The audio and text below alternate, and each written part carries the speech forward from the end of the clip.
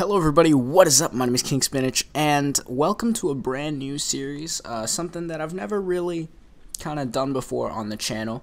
As some of you guys may know, this is like my first series after being gone for like 3 or 4 months, busy with a bunch of work. There's a video up for that if you guys want to check that out. But welcome to Massive Chalice. So Massive Chalice was the game that I got for free this month. I'm just gonna make sure the subtitles are on. Yeah, okay. So Massive Chalice was the game that I got for free with the Games for Gold this month, and I'm playing on Xbox One, obviously. And this game is like XCOM meets like a fantasy world, and I really like it so far. I really wanted to play through it mostly blind with you guys. So I haven't gone too far into the game, and like XCOM, it's kind of not roguelite-esque, but you will play through it multiple times, because you basically have a 300-year time period, and I've only played up to the first 30 years before I've stopped, or before I've realized that I must have made a mistake or a wrong decision or something. But I've played through the start of the game 2 or 3 times, so I know what kind of initial strategy I want to have going into this. And yeah, it's like a strategy game. And so it's called Game 2, and I'm gonna not turn on the tutorial when we play. I'm gonna keep it on normal. I don't know why it's on hard. And I'm gonna go on Iron mode, because I'm not gonna be changing my choices anyway.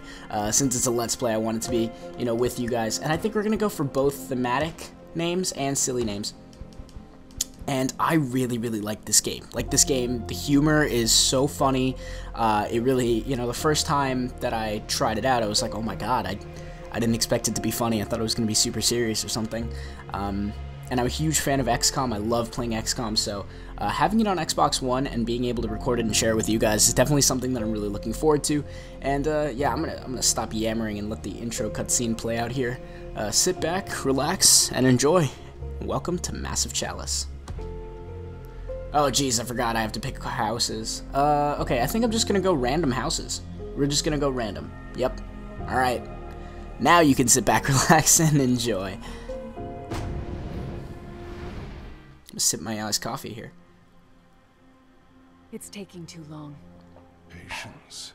Patience? I don't see what patience has to do with this. It should have happened by now. Life keeps to its own timetable, not ours. Oh, it doesn't stop us from trying. Good morning. Your ruler has risen. Rejoice, and let bellow the horns of birth.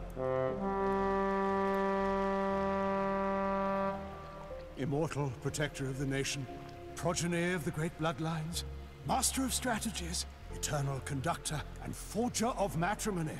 We're here to advise you on how to handle ruling and commanding every time. The horns of battle. Fine, we'll have to do this later. The Cadence is attacking. Heroes, jump in!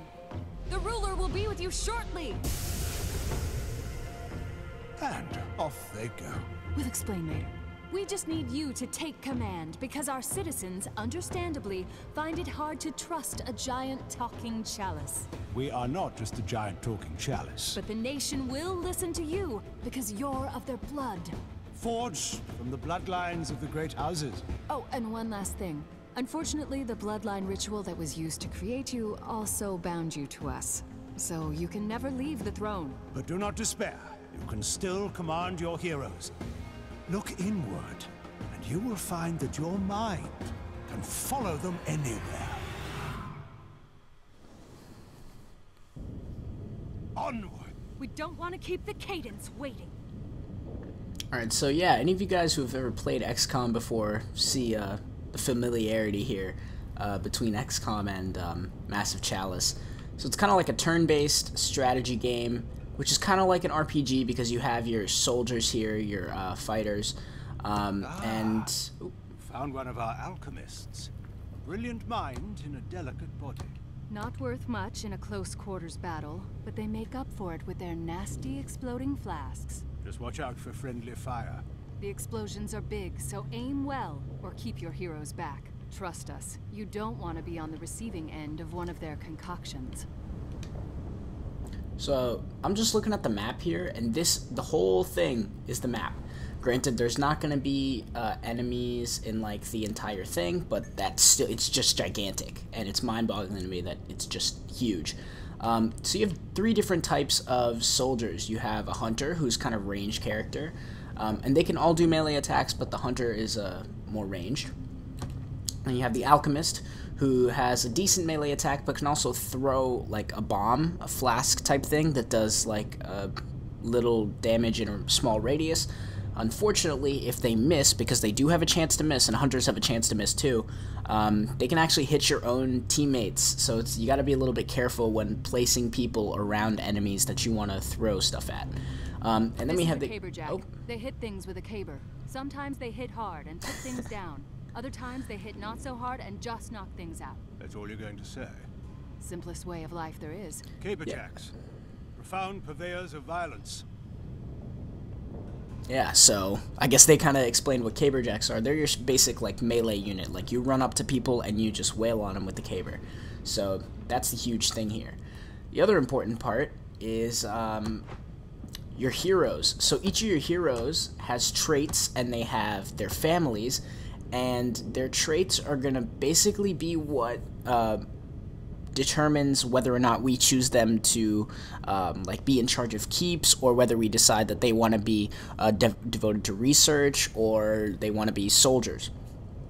So right here, looking at this guy, there's good things and bad things. Number one, good thing is that he is brainy and he has child tendency. An increased chance of having boys or girls, doesn't matter. That's super good, because that means that you have like an increased chance of passing down specific traits.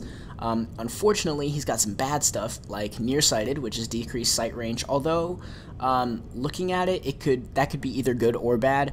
I think it's more likely to be bad because the Cadence, which is the enemies in this game, will be able to see him before he can see them, so they might be able to get the jump on him, which is kind of bad. And sluggish is also bad because we start getting hit by range attacks. That's going to be not that good. Stalwart's okay though. He also has a sibling who is strong-willed and has bear strength, which is really good. Unfortunately, his sickly stat is not good. That doesn't make me want to use him, so this alchemist though is absolutely not good. He has the asthmatic trait, and that is really, really bad. If you need to run away from a bunch of enemies and set up your attack better, or something like that, the asthmatic trait is so bad. And if his siblings also have it, yeah, one of his siblings also has asthmatic, so that means that they're very, very likely, any of these any of the Breaker children are very likely, when they have children, to pass on the asthmatic trait. So that's something that we obviously don't want in our soldiers, so we're not likely to make them rulers of like our keeps or whatever. Just looking at this guy, Turek Riven, the sickly is not good.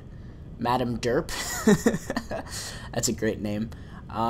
She has just plain negative traits, low intelligence. Impressionable is good, but slow learner's bad. This alchemist guy is hardy and slow. Slow is a bad trait that you don't want, and one of his brothers, her brothers, my bad, has one of his sisters, his sister has the slow trait also, which is bad, but his other brother has quick study, which is really good. So yeah, that's just a quick look at our heroes. We're not going to deal too much with that right now, because right now we're in the middle of the battle. Attacking at close range is good, but attacking from afar, where one can think and plan, is better. If you listen closely, you might be able to hear your group leaving you behind as you line up that perfect shot. Actually, the hunter will be in front of the group, stealthily scouting ahead. Is that what they say they're doing? So the cool thing about the hunter is that even though he's a ranged character, you can also do a stealth move. So if you go into an environment that's tall, you basically blend in and you just kind of like sit there. And this is good for like scouting really far ahead, but at the same time, if you're far ahead and you're too far away from your teammates, especially if you're far ahead right up next to the enemy, it's going to be bad because you won't have caberjack support. And if an alchemist tries to throw a flask and you're right next to the enemy, that's really bad because you could be hit by it. So There's a whole bunch of things to take into account. So we're not going to move too far ahead, just a couple tiles out of range of our other soldiers. So essentially, just like XCOM, your soldiers have like 2 moves. They have their orange move, which is their first standard action, and then their gray move, which is their second action. And you can just do an automatic gray move straight off the bat. But since I sprinted with that guy, he's going to have an asthma attack, which is bad. So running away and moving up to catch up with the rest of the squad is going to be really bad. So it's going to be tough for him. Now I think we're going to try and round this corner and see what's over here. Oh, we have no enemies yet. This is actually kind of good. It's going to let us walk around a little bit. Now, one of the most important things that I've found to do is make sure that your line of sight is being blocked or being used effectively at all times.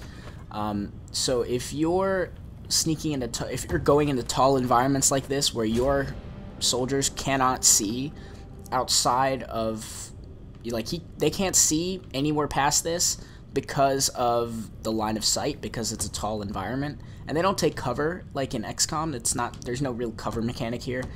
It's just all about strategic movement. So see, he's right around the corner. He's 1 tile away, so he can't look out, which is actually kind of good, because then I can put him here. Ah, we got some enemies. First catch of the day. Alright, so we're going to move towards them. Cadence, because not much is known. It's old, first sighted centuries ago, and it cares only for destroying our nation with its corruption. That's where pawns like you see here come in. Think of them as attack dogs the Cadence creates to spread corruption in the world.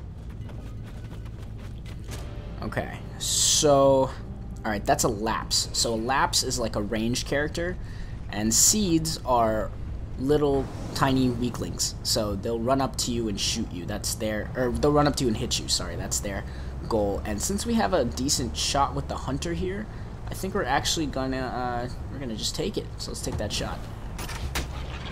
Now when she takes the shot, she's revealed, so she's no longer, I love the motto. Untold millions to go. When she takes the shots, she gets revealed, so she's now no longer hidden from the enemy. But what we're gonna do now is move our alchemists over to this side. Let's see. Is our other alchemist out there? She is. Oh no, there he is. Sorry, that's Christopher. We're gonna move them up to the corners, and we're gonna move our caberjacks up a little bit closer than our alchemists are. So the battle plan is that when the lapse comes back, and you can end your turn early there, so you don't have to spend an action, you don't have to move at one point. What we're going to try to do is we're going to move in with the hunter here. Let's do a gold move first. Okay, there's the lapse, so we know where it is. Now, lapse is a range character, and it's actually kind of dangerous, because if it hits you, or hits your hero, sorry, your hero will actually lose XP for that turn. I'm just gonna skip everybody's turn because I want everybody to wait here, and hopefully the lapse will move back towards us, but it doesn't seem like that's gonna happen. So what I'm gonna do is I'm gonna take a shot. Oh, we have an 80% chance. Okay, I'm gonna take a shot with our hunter, but I think I'm gonna take it from here, just because you get a little closer. Ah, okay. All right, I'm glad that I moved. Cadence cowards. They'd rather stay back and snipe at you than fight up close. Okay, I guess. Your heroes are hit. They may forget some of their combat. Yeah, and your people can panic, so that's kind of bad. Just as vulnerable as the body. Especially if they have some traits that lean towards panicking. So I backed off there because I don't want to activate all 3 of those guys in one turn, because I don't want to get hit by the lapses and lose XP. Oh no, that miss is actually really bad. Hopefully, okay, the lapse isn't moving, which is good. But we're gonna move up here with the alchemists. And so essentially, and we're gonna use our caberjack tanks. Actually, this alchemist has the most health in the whole group. So let's put the alchemist pretty close. And let's put our caberjacks somewhat close. Most of these guys have traits that I'm not really a fan of anyway. And if they die, it's not necessarily the end of the world. And I know I sound like an awful person, but in Massive Chalice, unlike XCOM, you're going to have people die. people are absolutely going to die because the game takes place over a 300-year period. So whether or not you like it, the people that you use to fight will die. And we're going to throw a flask here. Ugh, not with that chance. We're not. Let's move a little closer. There you go. That's good. Alright. And so the good thing about the lapse is that when it dies, it pushes you back. And I think we caught a little glimpse of the other lapses over here. So I think we're going to move up to this tile, where I don't think we can yet be seen by them, but we'll still be able to react if they move closer to us next turn. Move up here. Okay, now hopefully... Yep, okay, the seed came in. He's down for a fight. And I think we're just going to caber him. Alright, our caber was successful there. The thing about the caber jacks and all melee attacks is that while they don't miss, your melee attacks will always hit. Sometimes they'll do a glancing blow, which is basically they almost missed, but they didn't miss so bad that you don't do any damage, and you only do like 2 damage or 3 damage instead of like 15 or 14 or something massive. So something actually useful. And then your hero is stuck right next to that enemy, and they didn't do that much damage, so it's not really looking that good for them. So glancing blows are really bad, and they can really, really burn you. And I've had that happen so many times that I'm not necessarily the biggest fan of caber jacks. I'm more of a fan of hunters and alchemists just because of all the range potential that they have. As an XCOM player, I do like the ranged, considering that's all you ever do in XCOM. You don't have melee attacks. So that kind of stuff is more important to me than anything else. What we're going to do with Dexter here is let's unlock the charge ability since he leveled up. And you can unlock abilities for your soldiers in the middle of combat. I shouldn't move him first. I should move the hunter first. You can unlock abilities for your soldiers in the middle of combat, which is super nice. I really like that. That makes dealing with and adapting to situations so much easier. And I also want to take some time to point out the music. It's so good. It's so good. It gets you like so in the mood and like super like it's intense, but it's not like annoying intense. And it's not too repetitive to the point where it's just bad. Alright, so we got no baddies over there. Maybe we wanna... Oh, okay, so this whole passage loops around. Maybe there's some bad guys over here. Or considering we found bad guys heading in this direction, maybe we should walk this way. So let's start taking some moves to come up to these corners here. Okay, we got a last and a seed. Seeds, arguably the lowliest of pawns, are more nuisance than menace. But if you're going to Alright, we got another. Thing, okay, we're gonna get hit here. We're absolutely gonna get hit here. This is really bad. I should not have... Except not the best night of your life. Should not have moved. Yep, we're getting hit. Ooh. That could have been worse. Yeah, it was a glancing blow. To heroic bloodlines. Oh, see? He got hit and he lost XP, so he lost a level. And I think that was just the guy who we actually just leveled up, so that's really bad. To us and have our power flowing through them, they have a fighting chance. Alright, so what I'm going to do here is I'm going to back off with this caber. And with this alchemist, I'm going to try and throw a flask. Ooh. I need to back off with this caber as well. And then with this alchemist, I'm going to try and throw a flask that hits both of these guys. Oh, perfect. Almost perfect. It was so close to being perfect. One more. Actually, you know what? You can move a little bit closer. And they're done for. Awesome. And now we're going to move our hunter. We're going to let these two cabers sit in their spots because the lapse is going to have to come around the corner before it can even hit us. So we're going to move the hunter back. So hopefully we can take a shot next turn. Yeah. So now he's right in the middle of us. He can't move. And we're just going to go to town on him with some cabers. Oh, that's a glancing blow. That's really bad. A cool thing also about this game is that you can actually change where you hit your enemy from. So if you know that your alchemist wants to throw another like flask that's going to hit somewhere over here, then you can actually have your hero punch the lapse from this side and get out of the way of the alchemist. But the alchemist here is just going to do another punch, get leveled up. Oh, we all got pushed back. Alright, awesome. And, oh, great, that's all the cadence in the level. Hearing about this for a while. Just don't get cocky. There's nothing an enemy loves more than some idiot charging into battle thinking they're invincible. So says the near-suicidal Caberjack. I'm not cocky, I'm confident. So, okay, we didn't get a level here. I think she leveled up, but she did not get a perk. He unlocked Charge, so dash in a straight line to cover more ground and ram another character. The further the charge, the more damage and knockback delivered. Also got Charge, and got Free Throw, a quick flash throw that doesn't cost an action point. So, I was under the impression, the first time I got that perk, that you would be able to basically just throw a flask and then move up and throw another flask, and that's exactly what you can do. However, you only have 5 flasks for every alchemist, so you gotta be super careful, super sparing of your flasks. I usually only use them if I have 2 enemies in a close area, and that tends to be seeds a lot of the time. Those little seeds guys, they'll run up and get close to each other and close to you because they like to melee attack you. And they'll usually all target one of your heroes, so you back off that hero in that turn, and then you toss a flask in and get a nice double kill. Lapses, though, I much prefer to just shoot them from afar with a hunter, because I don't want to have them be able to hit any of my heroes and make them lose XP, because that's really, really bad. So, Caberjacks are more just, oh my god, this guy made a bad move, or we were able to trap him, let's absolutely take advantage of this, and we gotta punish.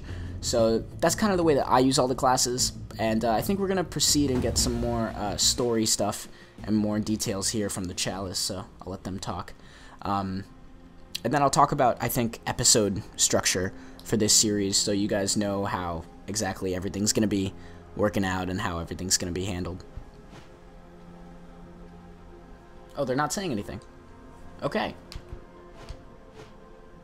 Alright, well, oh, maybe because it's not the tutorial. Okay, I turned off the tutorial. So, this is your realm. This is the world. It's beautiful. And on the outside, all that icky looking stuff is the Cadence. And so, essentially, mission structure is that you see these 3 golden boxes. Mission structure is that Cadence will attack first this outer ring, the outer ring of territories. And they'll attack 2 places at the same time, and you can only go and defend one, a la XCOM. The other one fills in one of these 3 squares, the one that you weren't able to defend. When 3 of those squares are filled, that region is lost to the Cadence. In the center is your castle, or your capital, sorry. And the capital is kind of cool in the way that you need to start research here. So what I'm thinking about doing, and there's a bunch of different research things that you can do, I think I'm going to start with building a keep. So the only way to ensure that our most powerful bloodlines survive is through keeps. By marrying heroes together as regent and partner, the bloodlines have a chance to continue through generations to come. The cost for building keeps increases with each construction. So we're going to build a keep in one of the inner ring. We want to keep it in the inner ring first, just because it's close to home. Let's build it right up here on the Pale Sea, and so that'll take 5 years and 219 days to finish. In the meantime, we have our own empty keep here already in the Cinderlands, so we're gonna jump in here into the keep, and I'm gonna show you guys what the whole bloodline deal is. So for every keep, you need to appoint a regent and their partner, and so the important part about doing the regent and the partner is that this is where all these traits and the personality stuff comes in. You want people who are good at what they do and have good traits, so that your future heroes, your future researchers, your future regents will have those traits and will not pass down bad traits like asthmatic or slow or sluggish or anything like that. You don't want that. The Popkas are really good. These guys are really good. And so essentially what you're going to end up seeing happen is you're going to see some bloodlines and some of these houses with their specific sigils essentially rule your own kingdom. Like, it's just gonna be that group of people. And there's like a bunch of personality traits and a bunch of other things. I'm really liking these popkis. Okay, so now we have to figure out. I think Catherine is the. I think Catherine's the best one. We don't want the Reveler trait. We never want the Reveler trait because if your heroes in combat are drunk, then they're gonna not be able to move as fast, and they're gonna actually like zigzag pattern everywhere you go. And so if you're trying to avoid a line of sight issue, they'll zigzag, and then you'll actually just be in a bad place. Catherine here is really good. I like all of her traits. Hawkeye is really good. Impressionable is good because if you have other heroes in combat that have good traits, then that's going to help them out a lot. Young at heart is okay. Pessimistic is actually really good because sometimes you'll get like a 72% chance and you'll be like, oh, I don't know if I want to take that. But if you realize that they are pessimistic, it's probably more like an 80% chance to hit, or an 82 or something like that, and that's always good. And Tranquil, increased accuracy is perfect. She's at a prime age. She has average fertility. I think we're going to appoint her to be the regent. Oh, my bad. Now, these stats over here, I haven't really looked at too much. Like, I don't really know what all of these things do. Evasion, I think, increases the amount of, increases the percent that your heroes have to not get hit by range attacks.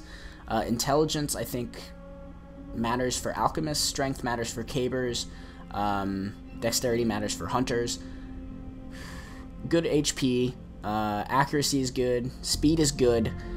Sight is good, and I think intuition is like is more for regents. But we're gonna appoint her as regent, and now she needs a partner. So now what we have to do is look through all these guys again, and I don't think the Breaker family is getting anywhere because they have 2 asthmatics, and one of them has low fertility, and we want children. Christopher Party here, he's slow. And another one of his siblings is slow, so that's probably not good. Dexter Rivian is pretty good. The Sluggish is not good, but I think we might end up going with Dexter here.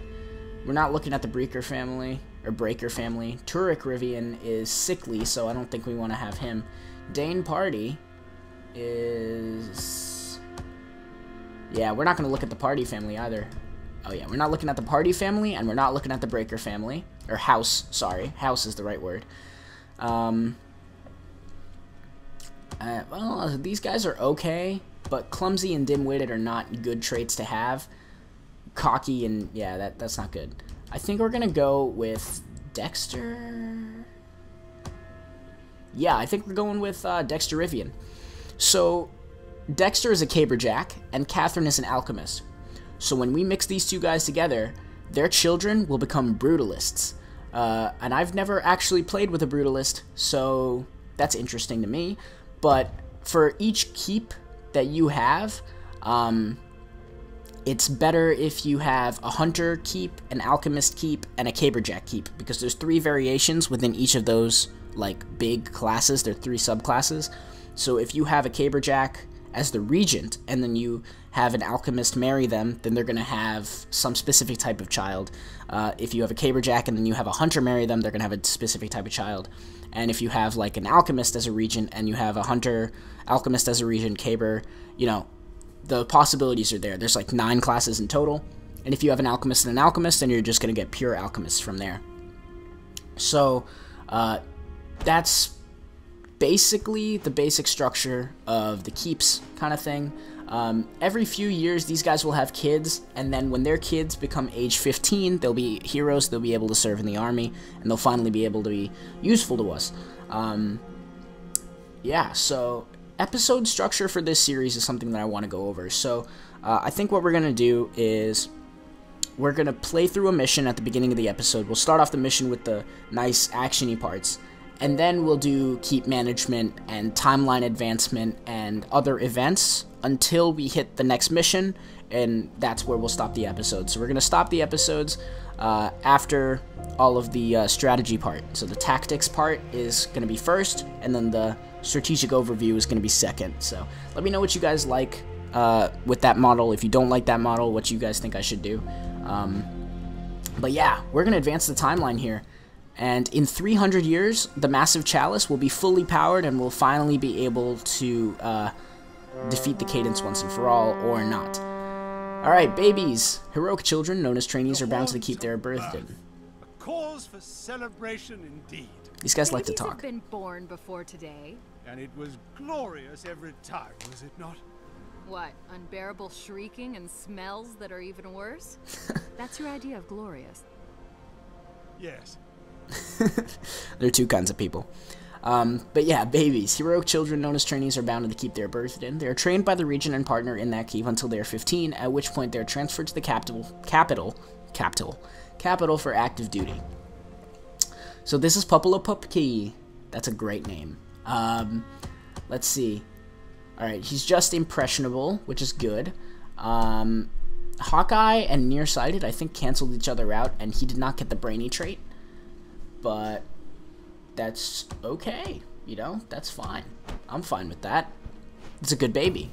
Alright, we're gonna keep advancing the timeline here. It always feels weird Awesome. accomplishing something without having beaten it into submission. Should have seen my books after I was done with them. Awesome, new keep has been completed. Now we have to go through the whole mating thing again. Let's look at Madame Derp here. Dim-witted and slow learner are things that I can look past. They're things that I can look past. I kind of want to keep the derp name alive too. So I think we're going to make her our regent. And now we need... Oh, you know what? What if we have the Pupki family here? Huh? What do you have? Oh, you have good stats. You have good stats.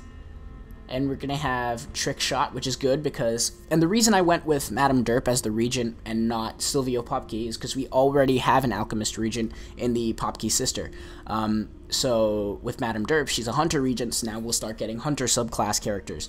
And I think having good variety is good because then you can choose to take a squad of hunters on a mission or a squad of all cabers on a mission. Or sorry, then otherwise you'll be forced to do that kind of stuff where you have only one class for a mission, and that can really limit your options in a bunch of situations. And when you start narrowing down and you have only one class, it gets really, really bad. I can speak from personal experience. And I think we're just gonna, we're gonna roll with Silvio, because these guys seem to be pretty good. Funland to Victories. That is absolutely a great name. House Derp. I love it. Alright, now we have a new research thing to do, and I don't think we're going to be building another keep. That doesn't seem to be necessary yet. I'm just going to get rid of these new things. I think what I want to do is actually discover new heroes. Or actually, no, what does Hero Discovery Boost do? There are volumes of ancient texts about the Chalice and its powers lying in the capital basements, and we have good reason to believe that translating them could lead to finding more experienced heroes, increases the level of discovered heroes by 2. Oh, that's huge. That's huge. Hero Discovery Boost coupled with the heroes where you discover new heroes and you get like 4 or 5 extra fighters.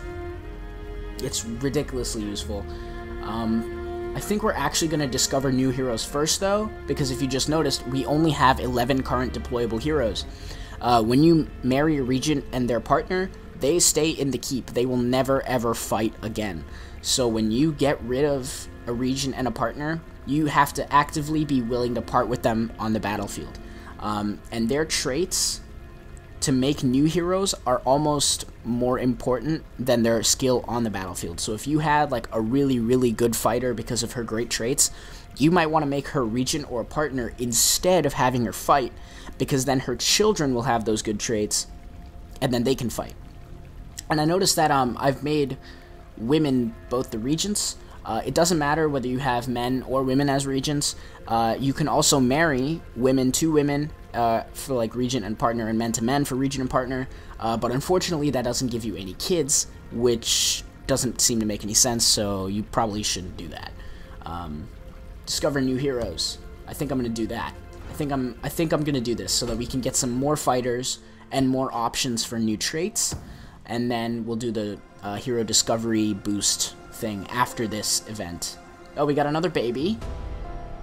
Alright, so now we have some new heroes. We just got our new heroes. Lucia Vigil,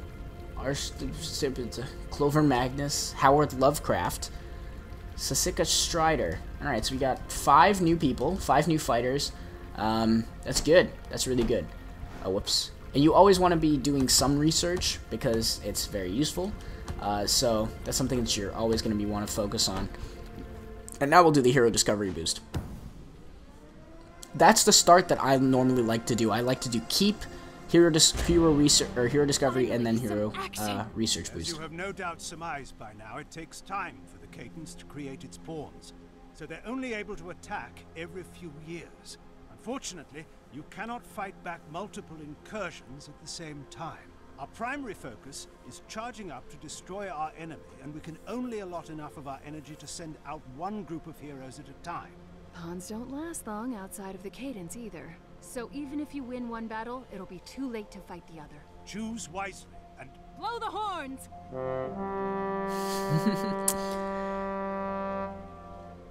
Yeah, see the dialogues. The dialogue's pretty funny. But yeah, see, the Cadence is attacking here and here, just like I was talking about. It's 2 separate areas. So the things to take into account are how much corruption has already happened, and for us, nothing's happened yet because we're right at the beginning of the game. And we also have to take into account the Cadence types and the rewards. So, we can get a 32-year-old male alchemist and only face seeds and ruptures, which is kind of good. Or we can get a newborn baby girl and face lapses, seeds, and ruptures. Now, ruptures are an enemy we haven't fought yet. They're basically suicide sacks. They'll run towards your heroes and then explode on them, and then the area where they explode corrodes your armor. So not only do your heroes take a bunch of damage from the explosion, it's usually, I've been hit with them multiple times, it's usually 10 or 8, or a lot of damage. It's a high damage, significant number. But then your heroes are stuck in that pool, and that pool does like -2 or -1 every turn that you end in standing in that area. So that's really bad, and it normally ends up getting at least one of your heroes killed. And so if you're not paying attention to who you send out, or you have a potential regent out there fighting, you got to be super careful, because you can essentially lose a really powerful bloodline. I don't want to do lapses, seeds, and ruptures for a newborn baby girl, because you don't know what kind of hero the newborn baby girl will be. Granted, over here we have a straight up 32-year-old male alchemist, but by the time that we built another keep, he's gonna be dead, because he's gonna be like 60, and unless he has the long lifespan trait, he's gonna be completely useless to us. So I think oh man, it's a tough choice here, because it's good because you'll see this and you'll think, man, I'm gonna get a new fighter right now, perfect. I need more alchemists, or I need this, or whatever. But the research that we're doing is going to take 10 years, and it took around 12 years, because you can see up at the top, year 12, day 187. It took 12 years before we had another mission, and so in 10 years, he's going to be 42, and then in 9 more years, when we build another keep, he'll be 51, and by then, he'll be a little bit too old. The newborn baby girl, however, will be 19, so she's prime age, but we have to fight lapses, seeds, and ruptures, and probably more enemies. I think we're going to go after the newborn baby girl. I'm fine with fighting more enemies because, like I said, we're playing on normal, because I'm not very good at the game. Maybe we'll do another future playthrough, like, after this one, where we play on, like, hard or brutal or something like that. But I think we're going to go after the newborn baby girl. So, now we get to pick our squad. So, 2 of the people... That little tingling in the air before a fight? I know they do. Here is where you can make any last-minute substitutions or preparations before you deploy your heroes to battle. Once you give the word, they'll jump in, and we'll handle the rest. Make sure they close their mouths when they jump. So, these guys were on the last mission, and you can see that their ages actually all changed. If you go back in the video and look, their ages have changed dramatically by 12 years. So, these guys, I want to see what they're... Okay, So the parties are going to be good fighters for now, because if they die, we don't really care because their traits are not good. And I think we have the same kind of deal going with the breakers. I keep calling them breakers. I don't know why. So we have the same kind of thing with the breakers. Rivian, I remember his sibling is actually really good, right? I think he's a regent, but he's sickly, so he has a decreased max HP, which is something that I'm kind of willing to deal with. Now we have a bunch of new people.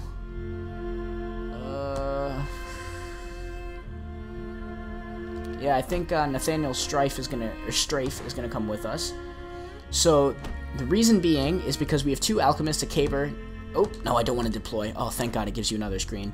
Now we have a hunter. He's also 51. He's not going to be able to be in a keep or be a regent, and we don't necessarily want him to. He's clumsy, he's dim-witted, and he's cocky, which is bad. His sibling, though, is good. She is good. She's got bear strength, bountiful. Those are good traits, and we want to keep her alive. Plus, she's 26. So she's going to be good for an age when we might have a keep. And Nathaniel, however, is not, that useful. So I'm fine with letting him die. This is literally, it sounds awful, but this is where you decide who you want to live and who you just don't care about.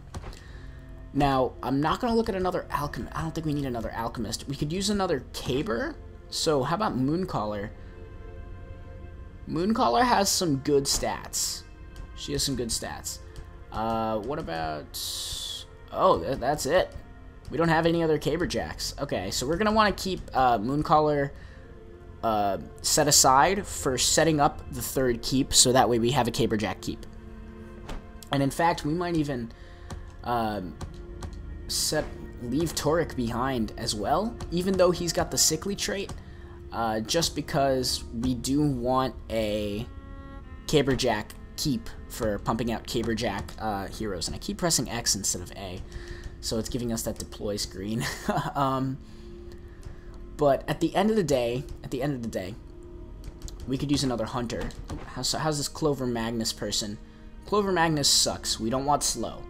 As soon as I see slow, I instantly think that they're a bad person. Not a bad person, but they're a bad fighter. This one's really, really, really bad. Sickly and reveler. She's 18 and she's a reveler? How is she That's illegal. You should be ashamed of herself. We're gonna keep Senswane, like we said before. Let's toss Rainbreaker in here. We'll have 2 of the Breaker siblings. We'll have 3 alchemists, a caber, and a hunter. And yeah, we're going to deploy on this mission. And another thing to take into account is the type of enemies you're going to be facing. So since we're facing ruptures and lapses, I'm taking 4 ranged potential characters. We have 3 people who can throw flasks and 1 person who can shoot. That's good because we want to blow up the ruptures before they get too close to our fighters. And we want to shoot the lapses before they get a chance to shoot us. The seeds can be taken care of by the alchemists and the cabers as well, or the caber, the lone caber, Turek, because he'll just be able to punch him or whatever, and then we'll be done with those guys. So I think we have a pretty good squad here for this kind of mission. Let's deploy with this Vanguard and see what kind of map we got going on.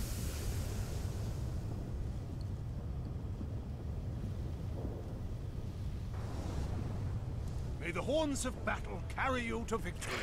Alright. So we have a enemy seed right off the bat, but we'll be dealing with all this in the next episode. Thank you guys so much for watching. I really hope you guys enjoyed this first episode of Massive Chalice. It was a really long one because I did a lot of explaining and stuff.